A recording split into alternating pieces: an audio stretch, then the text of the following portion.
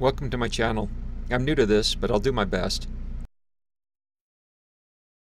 Today I'm going to show you how I replaced my fluorescent light bulbs with LED lights on my 2003 Dutch Star. But first I want to point out that I am not a professional. I'm simply sharing my own experiences. Attempt this at your own risk. If you don't know what you're doing, hire a professional. I make no guarantees as to your success.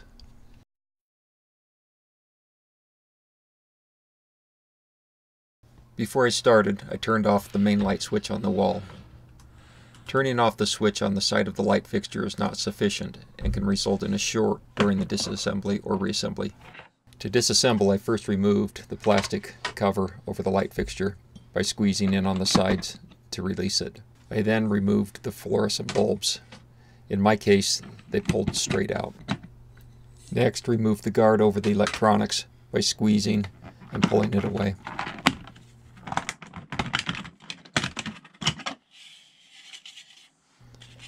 I cut the white wire that goes to common. I pulled the two black wires off from the back of the switch.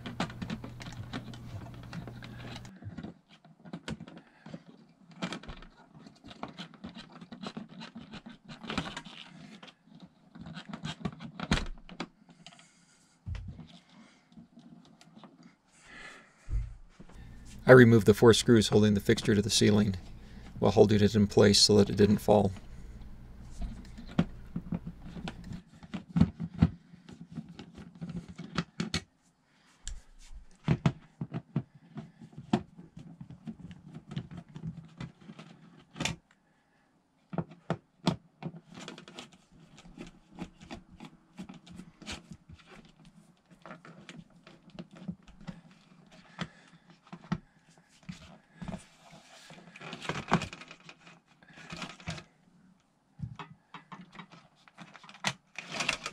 I pulled the wires out of the small hole in the fixture.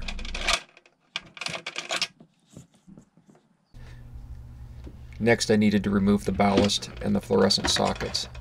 To do this, there are 6 rivets on the back of the fixture that need to be drilled out.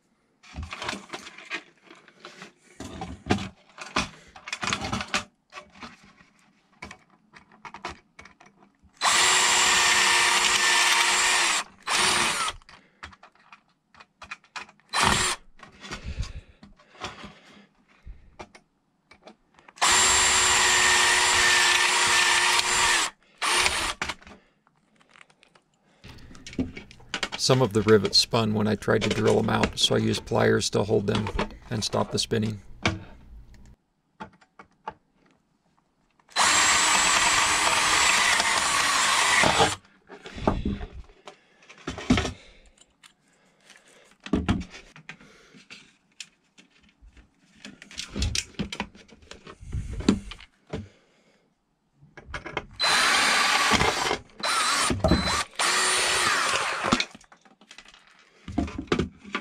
The lights I use can be cut every 2 inches. This may vary by brand or style of light.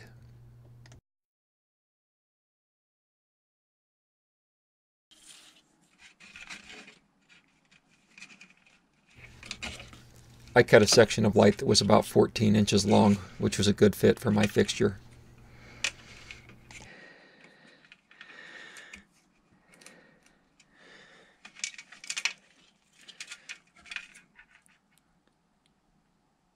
I chose to use 4 separate strips of lights for my fixture. There are 2 connectors on the end of each light strip. One is positive, one is negative. It's important that these are properly aligned with the power source or your light will not function.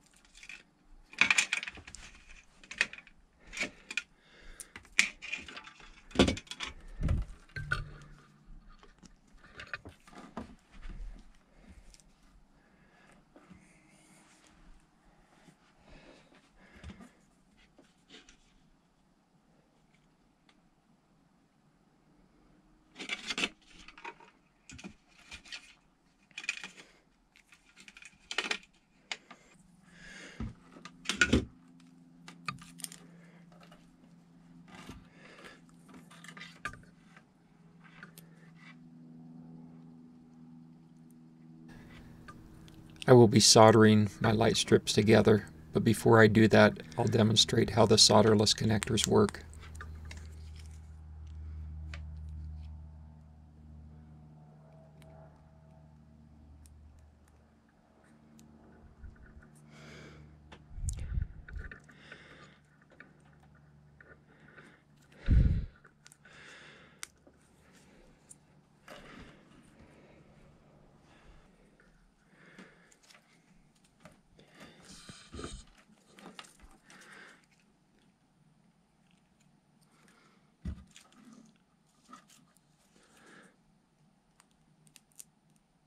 Repeat this process until you've added all 4 strands. Although the solderless connections work fine, I chose to go with a more permanent solution and solder my sections of light together. Since I'm going to solder my lights together, I cut the ends off the solderless connectors and stripped them.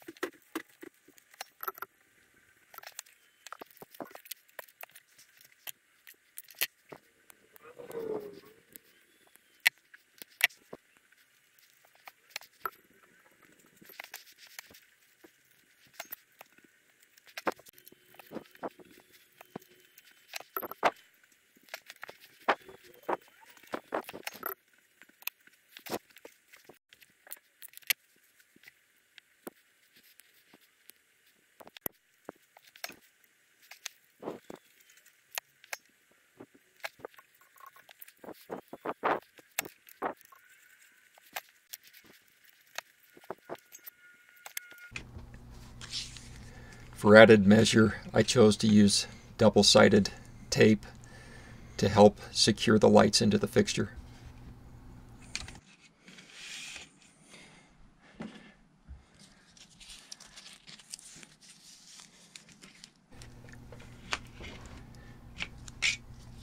In making this video, I stuck and unstuck my lights a couple of times, which caused them to lose some of their tackiness.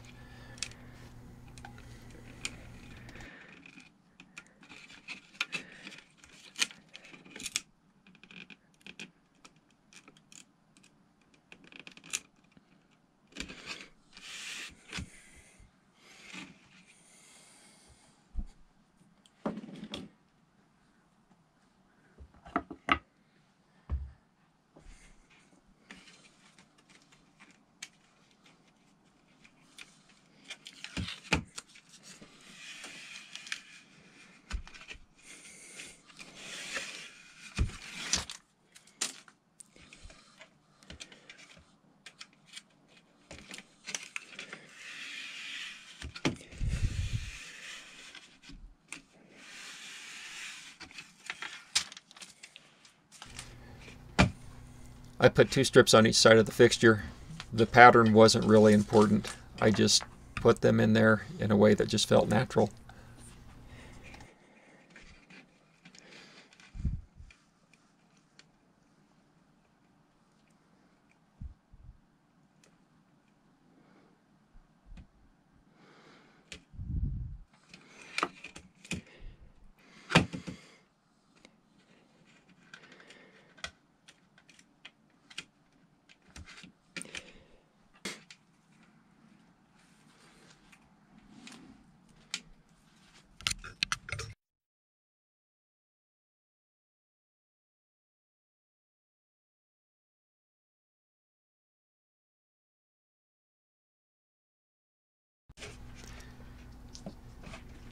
It's now time to reassemble the light.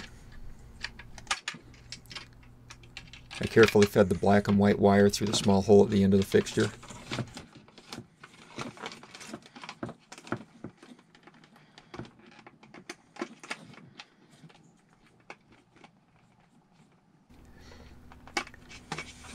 I reconnected the black wire to the off side of the switch.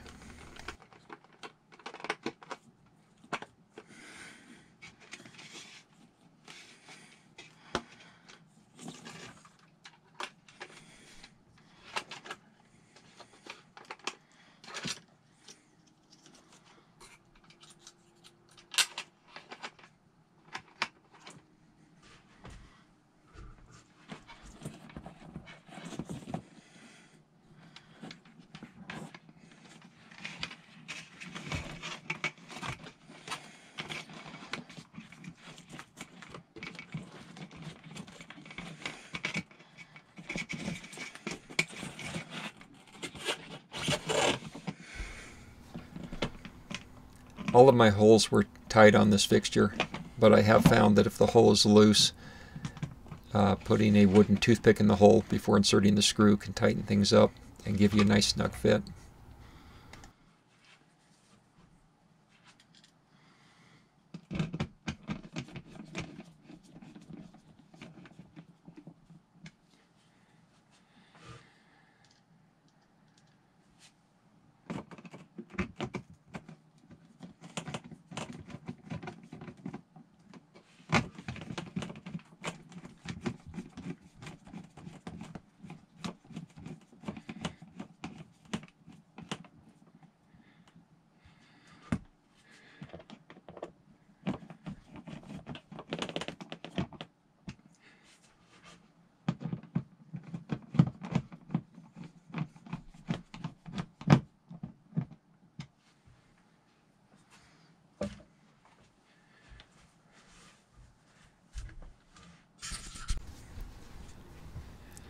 I added a quick connect power plug to the fixture.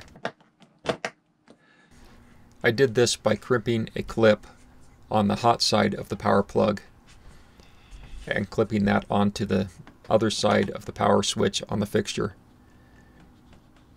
I connected the negative side of the plug to the white wire coming into the fixture using a wire nut.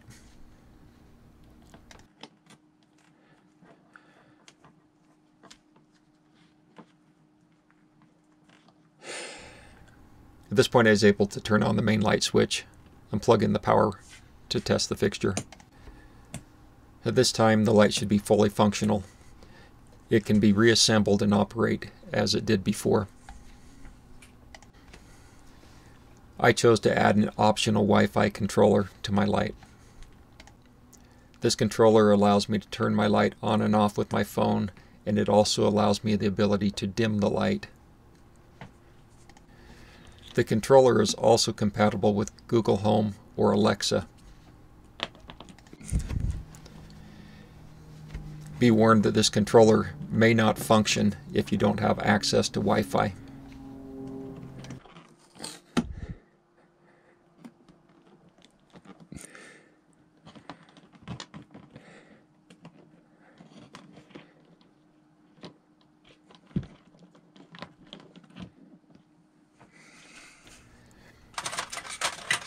I tucked the wires back inside the electronics cover and clipped it back into place.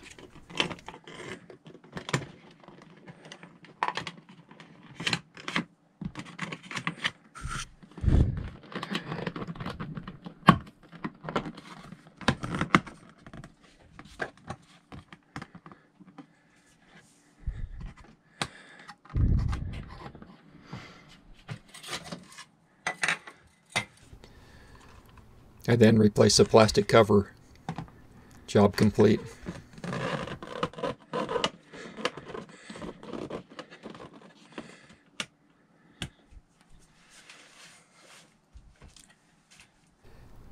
Here's a sample of what the app looks like on my Android phone.